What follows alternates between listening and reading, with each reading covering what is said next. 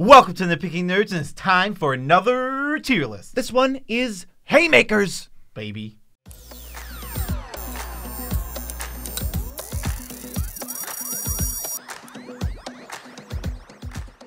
I'm your host, Joe Cherries. I'm your host, Beezy, and that makes us Nitpicking Nerds, bringing you daily magic content as always. If you want to support the channel, the best way to do it is Patreon. And guess what? There's already a link in the description. It takes you everywhere you need to go. Yeah, you can support us directly with money. Or, if you don't want to give us money directly, you can take your money and buy magic cards through our TCG Player affiliate link in the description below. Go there, buy the magic cards you were going to purchase anyway, and because you started with the link, guess what, BZ? Money. Money. We get money. Money. But you spend no extra money. Right. You can also spend money on Dragon Shields, the best sleeves in the multiverse. Good sleeves. Yes, and they have an EU and a US link in our description. Pick either one depending on where you live. Buy those sleeves, buy those playmats, buy those deck boxes, and guess what? Do you know? We get a kickback? No, money! Money. We have to do a tier list, and it's about some haymakers in the format. Now, a haymaker is, it's like giant punch. You're putting a bunch of effort into it. So we kind of have these as like 6 mana plus big impactful spells and commander. And we're going to do a tier list, except we're too big. We're too big. We are. It's not even close. Like, way too big. Like, I don't remember because we started about 100 size, like on in Premiere Pro. We shrink down, I think, to about 24. So we're like 4 times too big. Let's do it. All right, let's shrink down. We are here with the signature exclusive Nitpicking Nerds tier list, which goes from S tier, which is the best, to poop tier, which is the actual worst. There's no F tier. It's poop tier. Yeah, poop soup is what the kids are calling it nowadays. So let's hop right into it. We got our very first one, and it is Amanatu's Augury. These are in alphabetical order. That's how they tend to be for us. Amanatu's Augury is 8 mana. You look at the top 8 cards, and you can get a land and one of each other type to cast. So you can literally hit perfectly in a ideal world. I've never seen it. It is technically possible. This is like the Haymaker for Haymakers. Right. You don't end with this. This isn't the start and the end. This plays every other card on this list. Exactly. Yeah. Your deck is going to play like 7 or 8 of these other ones, and you're going to hope when you flip all of them that's what you get. That's everything. And you're going to have really bad opening hands. Yep. I mean, whatever deck that is. Yeah. I mean, I have a deck. I have a Maelstrom under deck that might actually like this guy. I didn't even think about it, but the whole deck is Haymakers. So I'm totally fine with playing this. But actually, all the Haymakers are creatures. 8 cards is a lot. So that doesn't work. So I'm going to throw it in like C tier. It's perfect C tier. Yeah, I was thinking the exact same thing. It's nothing special, but it is like C is always going to be like your average, passable, decent one, and I'm totally fine playing with in certain decks. Maybe the average is somewhere between B and C. And it's about average. So let's go to Aurelia the Warrior. 6 mana, 3/4. First time she attacks, you get an extra combat. So if you think, wow, they have a really crazy board state, and then they slam Aurelia, you're dead. Yeah, Aurelia is actually just a really strong card, and the fact that she has haste is really what is getting her from okay card to great card. She will get you 1 extra combat every single time you play her, unless she gets spot removed immediately, but dies to removal. Not a great argument. So I'm thinking better, so like a B, or do you want to put her in A?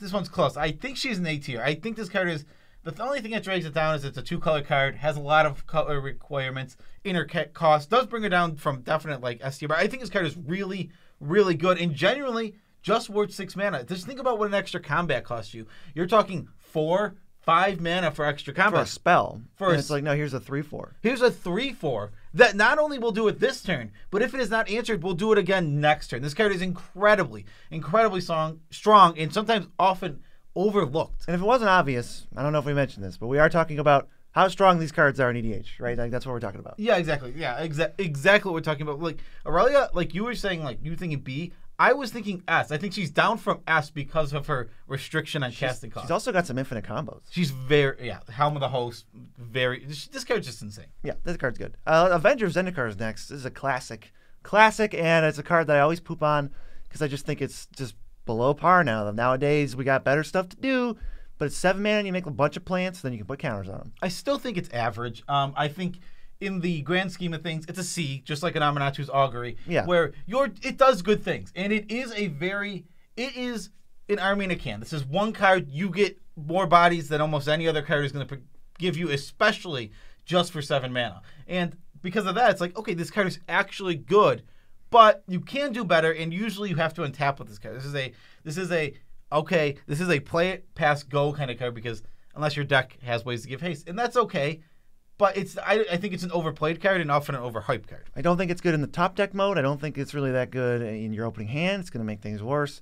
I don't think it's very quick at closing out games. Gives them time to go, oh man, he said he was going to throw a punch at me. I should probably defend it. Not a huge fan, but C's probably fine.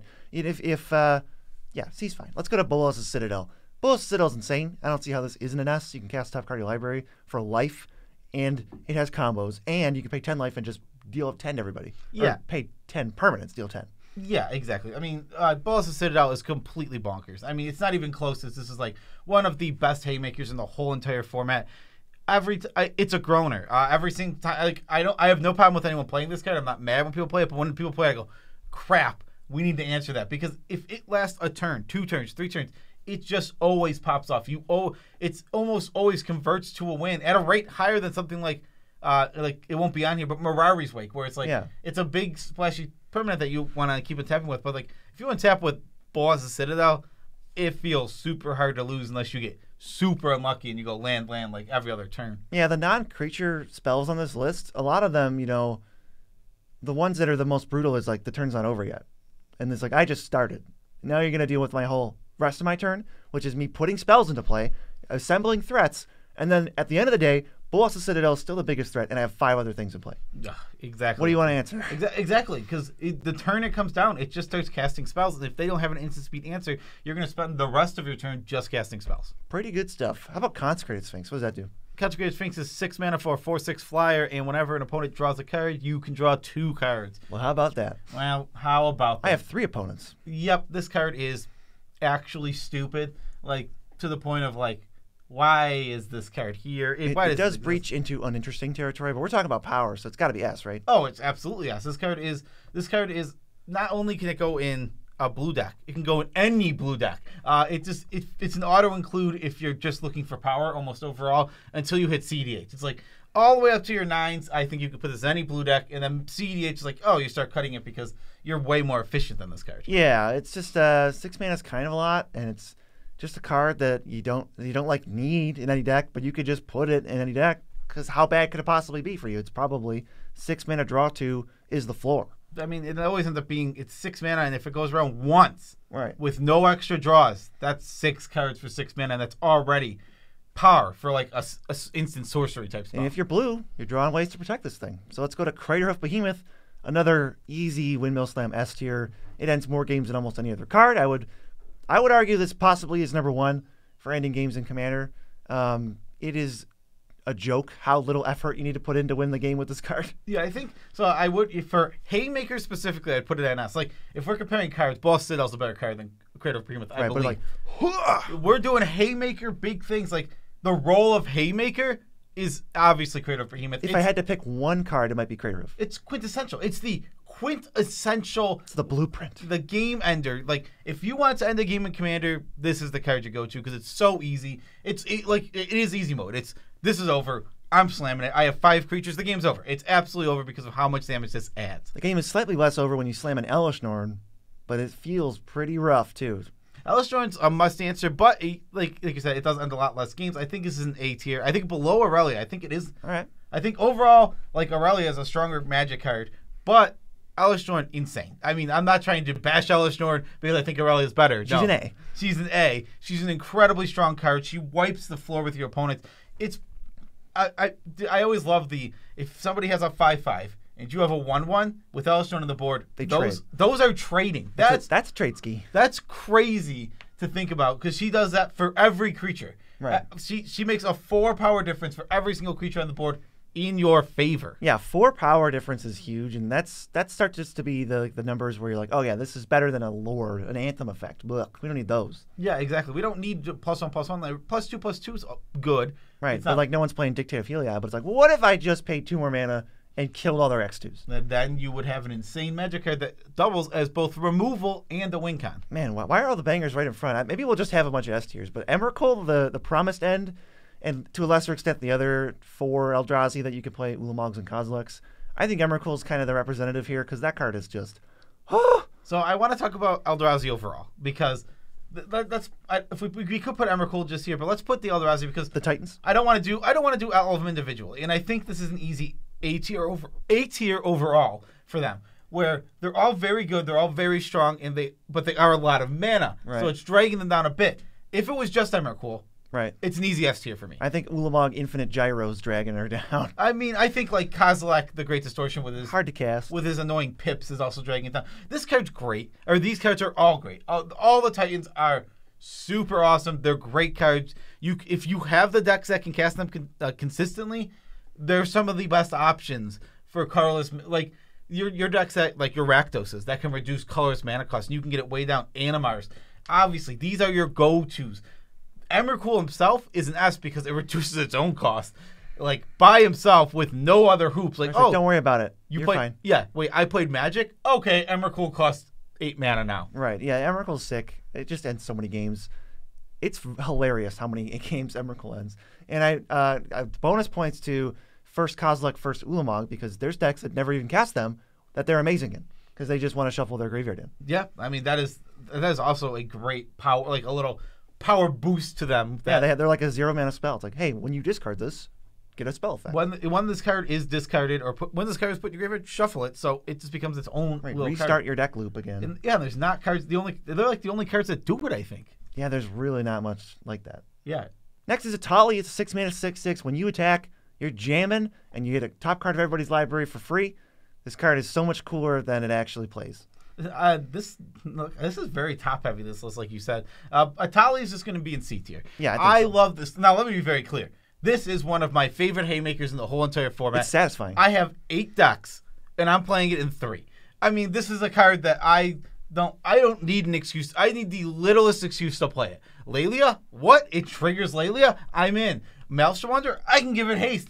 I'm in. It's play my opponent's stuff deck. It plays my opponent's stuff. I'm in. It's just you give me an excuse. The littlest excuse I'm playing it.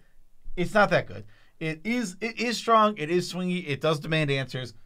But for 6 mana, there's a lot better things usually you can do overall. Yes. Next, Expropriate. 9 mana, you get an extra turn, and you get a Blatant Thievery. You steal everybody's best thing, and then they have to sit around while you destroy them in the next turn. And if anyone gives you another extra turn, the game is over, and you should all concede because there is no point playing it. This is between S and A. I want to kind of put it maybe low S. What do you think? Oh, I think it's an easy S. It's just a very low effort win condition. Very low effort. I would put it above Consecrated Sphinx in the Haymaker category. Okay. Yeah, it's 9 mana. And above Balls of Citadel. Like for a Haymaker, Expropriate is insane. You dread it. You like if they have it in their deck, you're like, when are they going to play it? Something that's not on here, and perhaps will be in part 2 if you guys want to see, is like Time War or Time Stretch. Also very insane. Extra turns are really, really strong, and when you combine it with the Blatant Thievery, which is a 7 mana card, now you're literally getting Time Walk. Yeah. So you're getting Time Walk, Blatant Thievery, and that is an insane magic card. For less blue pips. For less blue pips. I mean, Expropriate I don't think is fun, and I've cut it from all my decks because my friends hate it, and I understand why, but God, is it good. Definitely my top 10 least favorite cards in Commander. I'll play against whatever, but I don't have to like whatever. Top 10 least favorites. If this was my least favorite tier, it'd also be an S tier. Fiery Emancipation. I was like trying to think of it because the art just kind of looks like fire, a mountain or something. But yeah, that really, really weird artwork. Yeah, but it triples all your damage. So this card it's one of the cards that I think we when that set came out, we just a little overlooked it. Not a little. I'm not saying a lot. I think it's a B. I was gonna say B. I think it's a B. I think it's not a bad card, but it's not this great insane card. It has overperformed in my Maelstrom Wanderer deck, which is an over the top stompy deck. It's just so much. I think that's where you want it. You don't want it when it's your top end. You want it when it's like one of many, because I don't want to be attacking with 1/1s when I have Fiery Emancipation. That's +2/+0. Play Rally the Peasants. I don't know. We're like 2/2s. It's like, well, that's +4. Okay. I kind of want like 3/3s or bigger. Yeah. Like, all over the place. I mean, it's also any red commander with a 7 in that power slot, go for it. That's a one-shot kill. Or repeated pinging, also crazy. Also can be crazy. This card is good. It's definitely has overperformed from what I expected. I put it in as like, it's silly, it's over the top. It's killed people. What I really like about this card is that it is the best, not even close, of these effects we've seen. There's like one closer. Actually, we're going to do it next. That the only one that's relatively close is next. This is probably still the best because it is 6 mana and it's an enchantment. Then you got Gisela, the creature who doubles your damage or their damage dealt to them and halves the damage dealt to you. Pretty annoying. This card is like consistently, I don't think it's great. I really wouldn't play it much. But when I do see it, and as a Haymaker, it's like, wow, that's a pretty big impact, especially if you got attacks that same turn. I think this card has shown me to be better than I ever thought it was. It's real good. It's a B. I mean, I think it's in the B tier. You got to kill it. You got it. Exactly. It's a must. I think if it's a must, it's a must answer. Like, if you cannot leave it on the board without the game ending, I think that is at least a B tier for me. And unlike almost all of these cards, you can't really go for the like player removal strategy because your damage is halved. It's like, oh, well, that's it. We got to get it. We got to get her. She just played Gisela. It's like, how? What are you going to do? Yeah, exactly. That's what's so crazy is that it have so much damage. You're rounding down, too, on all that damage. 1 damage coming at you? No, 0 damage coming at you. Gisela's super annoying, but she's 8 mana. She's 7 mana. She's worth 7 mana. She's 7 mana. She is very high costed. She has a lot of pips, but she's really, really good. Now, this is probably the best one on here. On this, we had this top heavy list. We got Grave Titan. So this is a 6 mana 6/6, right? But when you play it, you get 2 vanilla tokens, and there's more. When you attack, you also get 2 crappy tokens. You idiot. You forgot the most important thing. It has Death Touch. And so it's not a zombie. If a 7/7 attacks you... Right. Any other one of these better cards attacks you, you block, trade. Got him. Whoa. Grave Titan's poop. Grave Titan is garbage. It is actually poop tier. We've come to the realization we're playing in that lower power attacks meta, and I don't ever want to play this card. I'm still not interested. It doesn't feel like a good card to me at all. It's 6 mana. This is not a 6 mana card. The only way errata it to be a zombie wizard, and then we'll talk. Then I will actually be interested. Show me the 4 mana 4/4 Grave Titan that's a zombie and still just has the same text. Yeah, I would take that. That's an insane card. That's a much better card. I mean, I think that the thing you just described is a bonkersly 8 power for 4 mana. 8 power. It's 8 power for 4 mana. You get more on attacks. Let's say maybe that card makes 1, and that card might be a D. So like Grave Titan is so not where you want to be. It's literally a meme of the channel that we just hate this card, and we're so much lower on it than we used to be because we're in the combat meta and we're going, all right, now how do I take advantage of, combat's the most important thing. How do I circumvent the attacks and blocks and just try to kill them? And it's like, well, it's not Grave Titan. It's not that. That's not how you do it. What do you think? I'm interested. Where do you think the next one is? Inferno Titan. I love 6 mana Inferno Titan so much. 6 mana enters the battlefield. Deal 3 divided as you choose, and when it attacks, do the same. It also has fire breathing. First of all, I would so much rather remove 3 power than create 4 crappy power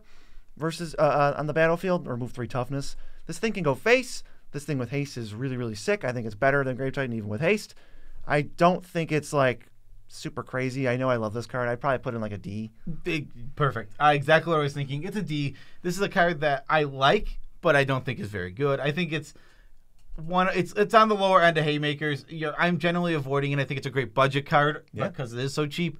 But other than budget, I just kind of want to avoid it most of the time. But it does do well in its role. Yeah. Let's go to It That Betrays. It's a 12 mana 11/11 with Annihilator 2, and if they ever sacrifice anything, like with Annihilator, you get the permanents that they sacrifice. This card is so overcosted, so expensive, that it's just like not a card I'd ever play. But as a Haymaker, I'm scared of it. You can't just ignore it and play the game. You'll lose. Yeah, I mean, this card is it's down in the D tier. I think it's super overcosted and it doesn't quite give you enough. It's a card I like. I think is really cool and it has homes. Mm-hmm. But ultimately, all the Emrakul the Promised Land, Infinite Gyre, Butcher of Truth, Ceaseless Hunger are all going in the decks that can cast them.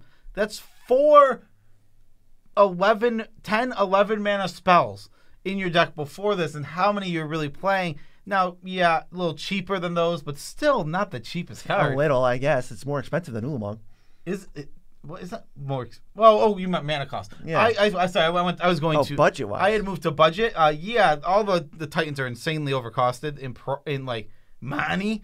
But this one is like $12, which is a lot cheaper. So less of a cool tax.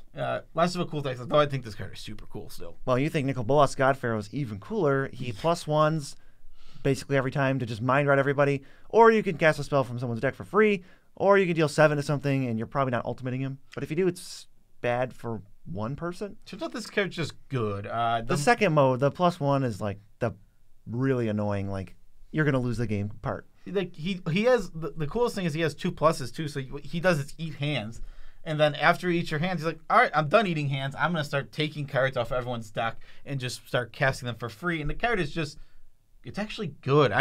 Like on an empty board, it actually protects itself in a weird way. You know, if you're in the later game, you slam it. It's like, okay, everybody lose 2 cards, and then they're gonna play threats to answer him. Then you plus again, they lose the rest of their hand. And then you can defend him. Yeah, I have to actively play fun mode with him. It's so miserable, the stupid mind rot. Well, it's not fun, and I am in to win, but when I'm playing my steal your stuff deck, the goal is to play your stuff. So I'm going to use the other mode usually with it. This is a B. I think this card overperformed and showed me enough that I'm like, all right, it's actually a good card. This is. When you cast it for 7 mana, as long as you have some creatures on board, some board state, and you can protect it, it's a good magic card. A Planeswalker worth its mana cost? What? A Planeswalker worth 7 mana. That says a lot about this card. Totally does. Let's go to Omniscience, a.k.a. Omniscience, another Bolas of Citadel type card where they play it and you go, oh crap, but the turn's not even close to over, and in fact, it's probably too late. Omniscience is one of those cards that when you play it in your deck, you should just win on the turn. You play it almost every single time. All it takes is the little card draw. You get going, and it's over. You spiral through your deck. You draw all your cards, and you win with a ham sandwich. Which I am in our April Fool's video, I was shocked that they didn't want to ban ham sandwich. It combos with everything. Yeah, ham sandwich is one of the biggest offenders in the entire format. I know. We would have banned it if it was our April Fool's video. But I think Omniscience is what, an A, top of A. Is it S tier? I mean, it's 10 mana, but it ends games better than Eldrazi. It does, but it's also it's not consistent. You have to have a full grip pretty much. I mean, you can't end with an Omniscience. That's not the last thing you can do. Kind of, but also like you can't end with an Omniscience, but all you need is one draw spell, and it usually goes off from there. Even a preordain feels like it's getting you there. You're just trying to get me to say S because you mentioned preordain. I mean, that's what I'm saying. Well, that's what I'm saying. If you go Omniscience into preordain, it feels like you're probably going to get there, most likely. You're not going to convince me. I'm going to stick it on top A. That's fair. Preordain can't sway me this time. Primal Surge, flip top card of your deck for 8 mana. If it's a permanent, it goes into play. Well, guess what? If your deck's all permanents, which we can do, your entire deck goes into play. And usually what you do, I think, is play one spell so that you can't deck yourself. Where are you on this one? I want to hear what you think. I think this card's insane. I think that it doesn't end a lot of games in Commander because people choose not to play it. Because it gets a little stale going, there's a nuclear bomb in my deck, and if I ever draw it and play it, you lose the game. Because you are dead. Okay, I think one downside about this card is a huge deck building restriction. It's big. I don't know how crazy it is. It's big. You lose removal mostly a fair bit. You lose removal. That's a lot. It's already a lot. You don't lose all your removal. You lose like access to instant speed removal in some cases. And a lot of creature removal. If you're not in black, you don't really have that much creature removal overall. I mean, that's all fine and dandy. It's a big restriction. It definitely is, but in the decks that play it, it is the ender. I think it's like honestly, in my head, it's a C. Even in green decks, though, you still get Song of the Dryads, you still get Kenrith Transformation. You get yeah, that's true. Like you have creature removal. You do have some. I mean, I'm on C. That's where I'm at with this. I don't think this looks like we average out to bottom of B then, because I'd put this thing in like A tier. I think this is a card people actively avoid. Yeah, because it's like, yeah, I did the thing a lot, and now I'm done doing the thing. It doesn't make for exciting deck building, like you said. Well, no, but it's still a ridiculous haymaker. It's like, here's my deck for 8. I think it's 10 mana. Maybe it's not 8. 10 mana. It is 10. It is definitely 10 mana. But whatever. I mean, I'm not high in this card because maybe it is the boring factor that's playing into it for me. Right, it's like with all the rest of them, Craterhoof, I'm obviously playing a creature deck. I'm obviously going wide. But you don't even a lot of these cards don't require almost not a lot for you. Like play creatures is like Aurelia, Elishnorn, and Critter for say play creatures. You could still, even if you played this without building around it, you're in a low spell deck, you got like 10 instants or sorceries, and this thing's just gonna flip into like 10 spells. Yeah, but the problem with that is you can't afford to ever have the 10 mana get 2 permanents. Well, that's why nobody ever does that. And it's always just my whole deck. Let's go to Protean Hulk. This is if this is an S tier, I don't know what it is. It's 7 mana, 6/6. When it dies, you win the game. You go find Karmic Guide Viscera's here, or you go find some other loop that just destroys everybody. This is his ass, right? Yeah. Game's over. Yeah, it's a game ender. Is it better than Craterhoof? It's less iconic. Maybe put it here. Yeah, I would put it there. Yeah, it's fine. Like the thing is, this one, it just doesn't feel like a Haymaker because it's basically a sorcery. Because it's basically a sorcery that wins you the game with a sack outlet, and it's like that's so boring. Instead of like, whoa, oh my god, how are we gonna beat that? It's like, whoa, next game. Yeah, exactly. There's no time to even be scared of it. This one's I hate Protean Hulk. I think it's one of the most boring cards in the format. Not sure why it's here. Obviously very strong, but super. But like snooze fest. It's up there with Omniscience, or like if you even see it at all, it's too late probably. Snooze fest. You probably should have already won, and it's just like those cards are kind of lame. Same with Expropriate. Rampaging Bailos, another 6 mana, 6/6 with other words on it. Landfall, you get a 4/4. How do we feel about this? I feel like Inferno Titan territory, like a D. It's interesting. I'll even give you this. How about that? I'll even give you this. Whatever. It's not that important to me. Well then. I mean, it's kind of. I think it's trending to a poop tier for me, where it's like it's not very good. You really have to be a landfall deck. Like that's a prerequisite. Yeah, We're not even questioning any other deck where it's in. Yeah, exactly. I don't think you can play this anywhere else in the deck where you can get 2 right away. You have to be able to get 2 right away. And then you're talking about interesting characters. It is providing that those are good numbers now. 14 for 6. 14 for 6. You're going over 3 bodies. You're actually getting something. I don't like getting 10 for 6. I don't. Clearly, we just talked about Grave Titan being trash. Exactly. And yeah, if you can keep hitting 2 lands every turn, this actually can present threats. But it's slow.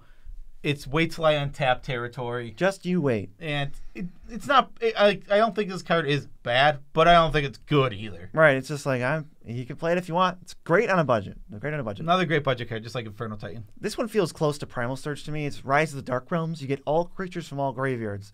It's not always a Haymaker, slam dunk, win the game.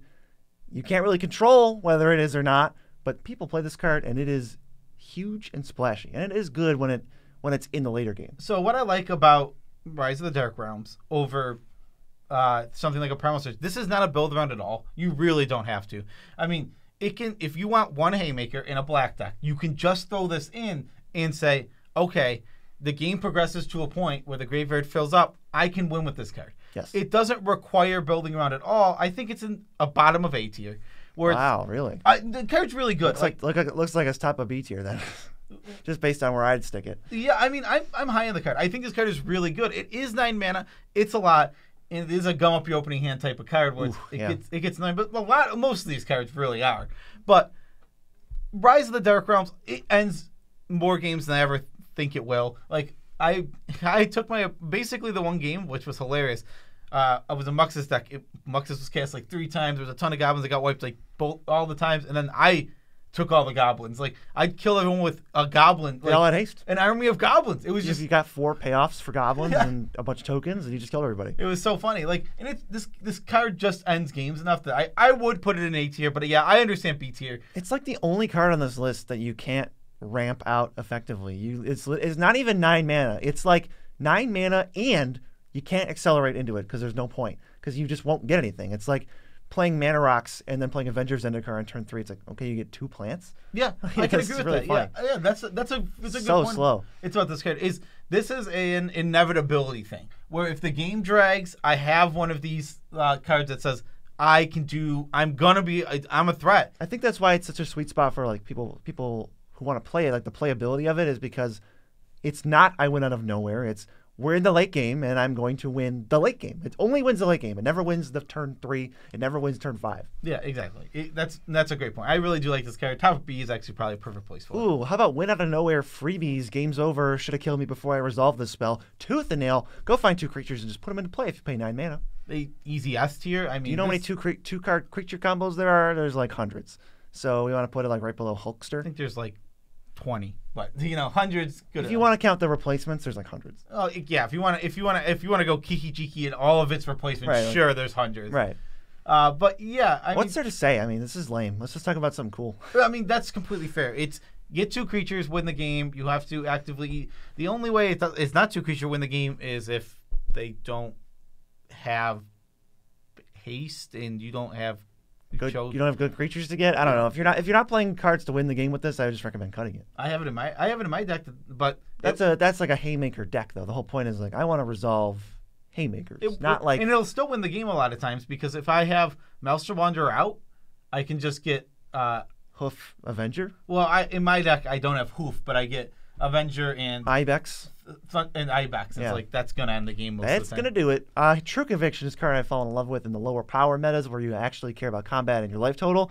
Double Strike Lifelink is quite a drug. It's very fun to attack when you have Double Strike Lifelink.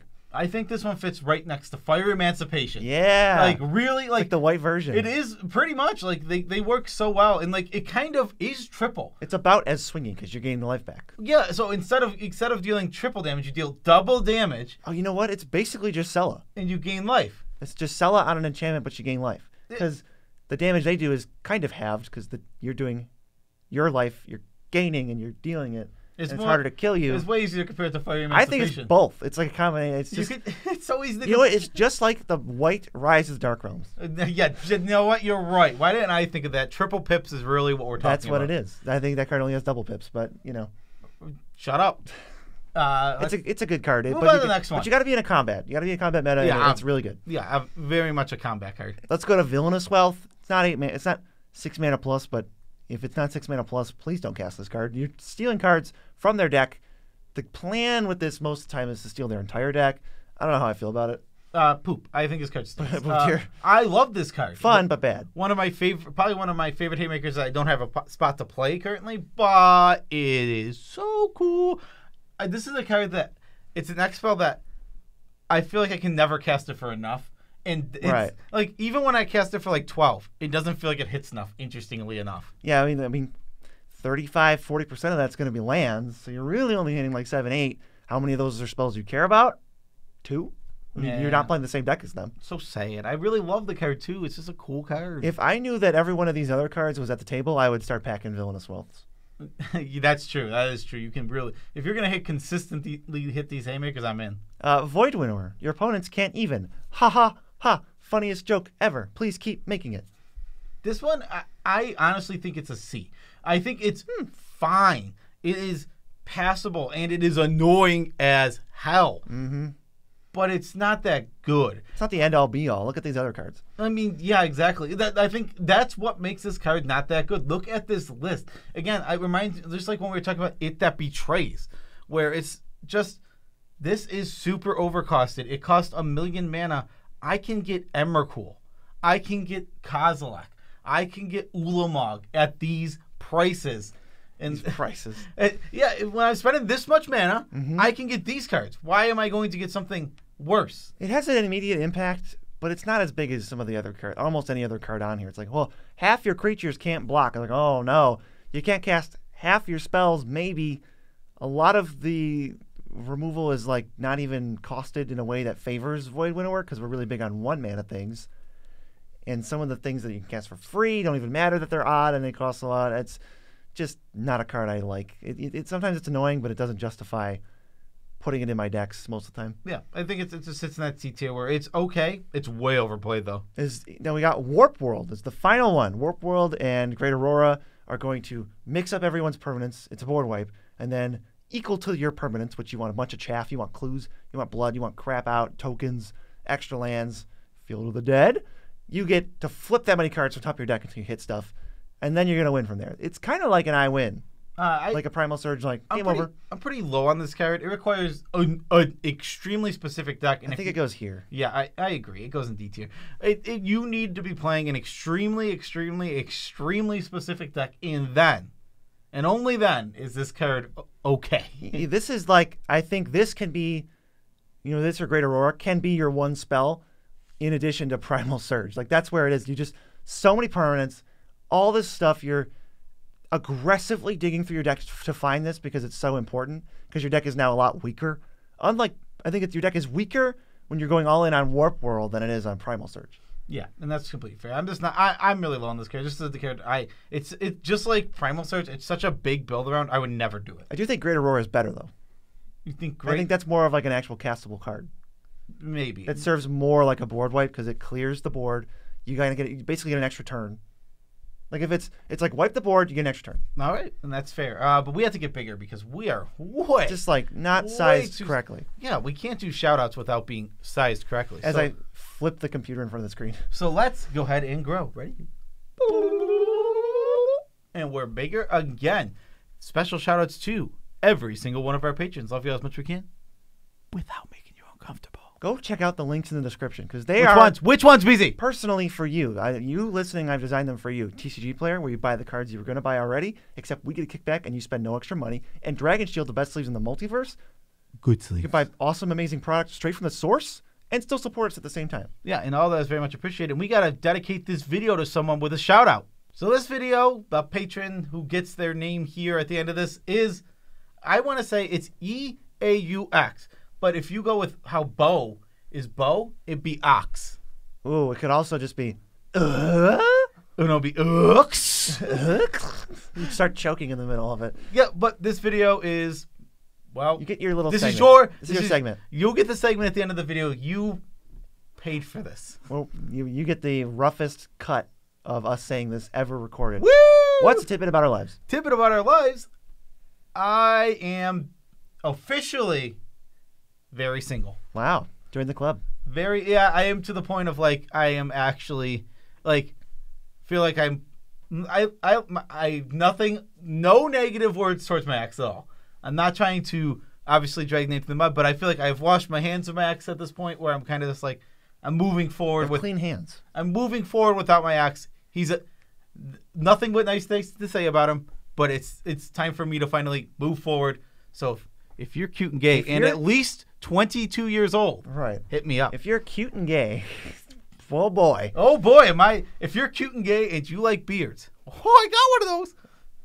You like Super Mario Walmart shirts? If you're cute, straight, and you like tall people. Oh, I got that's me. I got someone for. I got this guy for. I was going to say, what are your 3 best qualities for your dateability right now? Go. For my dateability? 3 best ones. You have 5 seconds.